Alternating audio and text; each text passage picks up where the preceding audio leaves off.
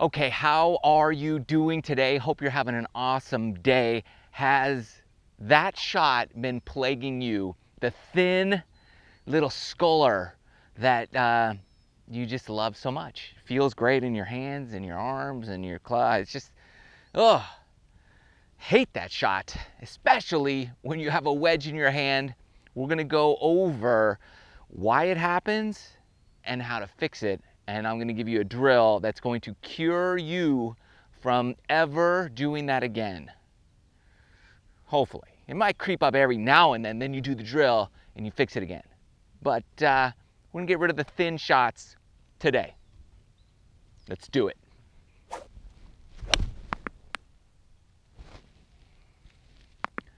Much better. There, nice divot, nice shot, got in the air. That's what we want to have happen when we're hitting our shots. We don't want that, you know, gopher chaser going down the fairway. So, okay, let's talk about what causes this. Why do we do it? We'll kind of go over some of those, the main issues of why you thin it, so that you can understand what you're doing. So then when we go to the fixes, you'll know why you're doing certain things. Does it make sense? So one of the biggest problems I see in why you're thinning the ball is you have a lot of face rotation going back. Okay, if you have a lot of rotation, and when I say rotation, that I just mean you're flailing that club face open on the way back, okay? When you flail it open on the way back, well, you're gonna flail it unopen on the way down toward the ball. So when you do that, you're twisting your hands quite a bit, and it creates an atmosphere, an environment where there's a lot of movement going into the ball right before you hit. So when there's a ton of movement happening, you run a greater risk of misaligning that motion, and therefore you're gonna hit it thin or fat. And most people, when they have a lot of face rotation, they start thinning the ball. So they take it back here and they're coming in, and you rotate a little late, you just kind of pull up a little. So then that's why a lot of times you're hitting those off shots, is because of your face rotation. So the first one we have to do is know that, okay, if I rotate a lot here, rotate, rotate, thin, that's a brand new Pro V1 right in the bushes. And that's not cool. I was hoping I'd thin it down the middle of the fairway, but that didn't happen. But that's going to happen because you thin it and that face is open, it goes right. You thin it, the face is shut, it goes left. You thin it, face is square, it goes down the middle. So we have to get rid of that face rotation first. So this is gonna be no rotation here.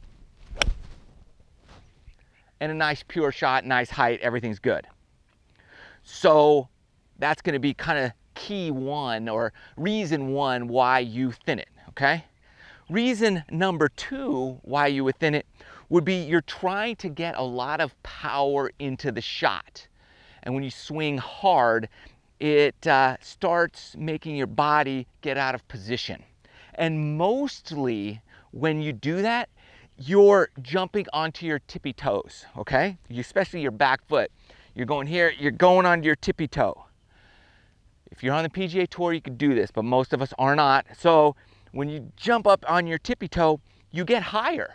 Well, guess what happens? When you get higher, you know, your body wants to stay in a good position, but you get them higher, and again, you're just higher up by an inch or so, or even less, and that's why you're gonna thin it. So we don't wanna do that.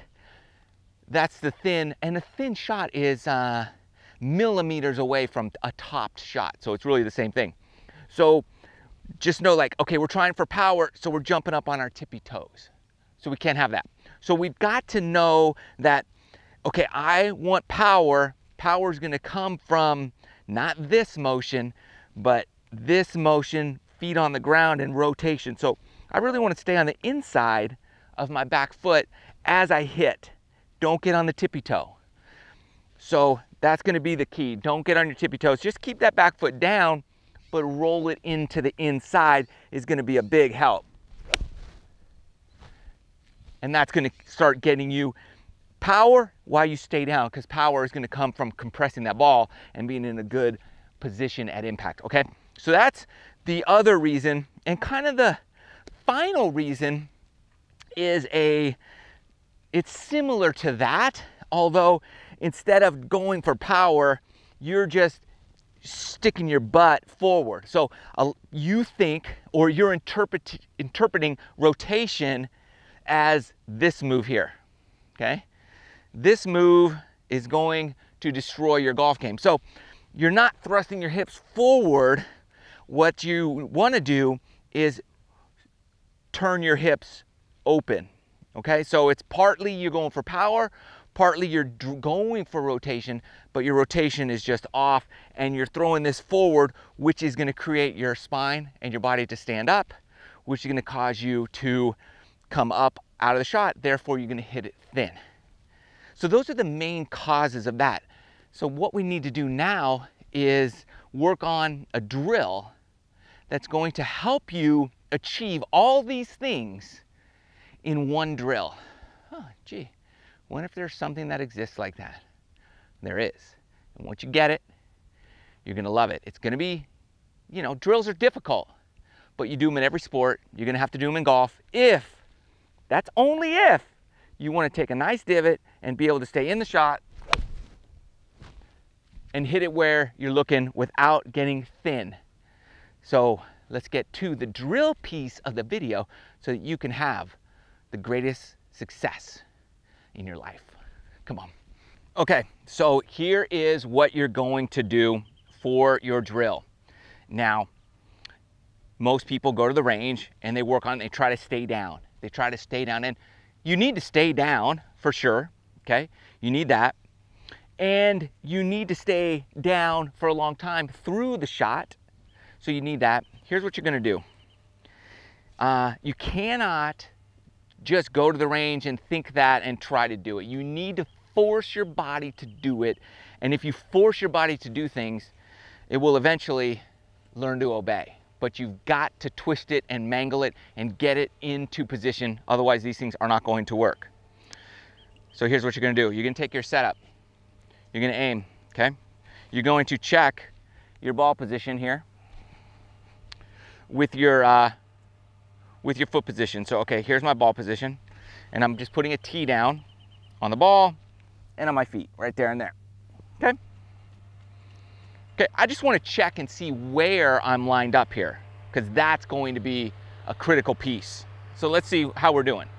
So as you can see here, my alignment is good, or my position, ball position is pretty good. It's kind of just in the center of my stance, which is exactly where I want that 6-iron to be.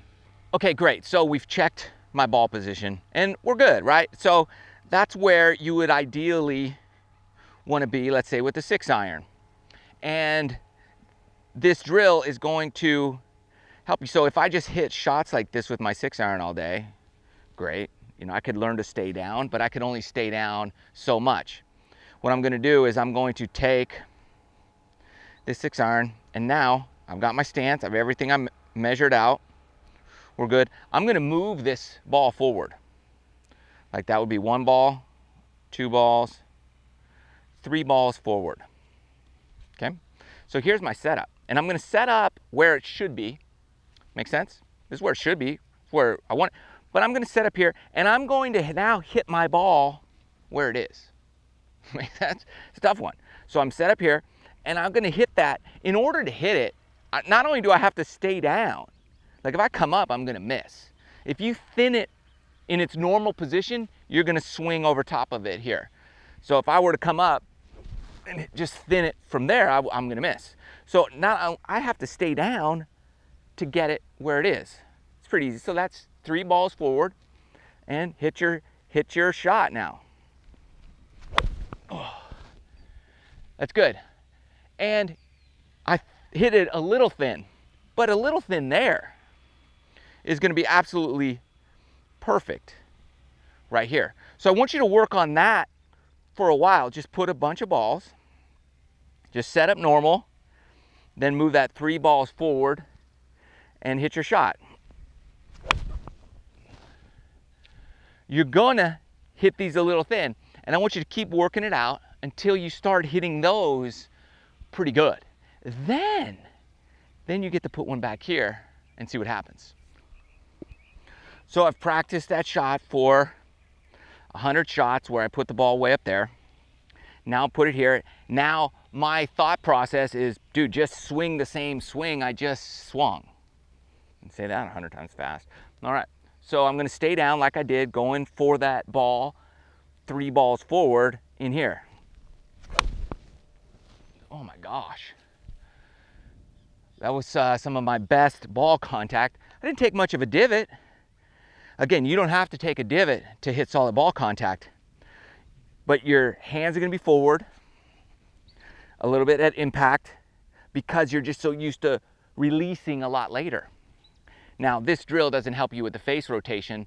That's on your own. You just gotta feel like the club is a little shut going back, but this is gonna help you stay in the shot a lot better, rotating on the inside of the back foot and staying down through it all the way.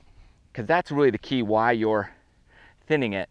So I'm thinking about the ball, 3 balls forward, and we give it a go. And you really feel that rotation and extension way down in through there. That's going to be your drill to cure your thin shot life. When you're out there on the course, you're having trouble, you keep doing the same thing over and over and over and you can't fix it, do this drill, move that ball forward, stay in it, you will fix your thin shots. They'll be gone, they'll come back, you'll do the drill again, they'll be gone again. And it'll be an endless cycle of constantly refining and improving your game. That's what we love about this thing. Hope you like this video. Hope it helps your game. Let me know in the comments below how it's working for you. Good luck. I love you guys. Stay cool out there. See you in the next video.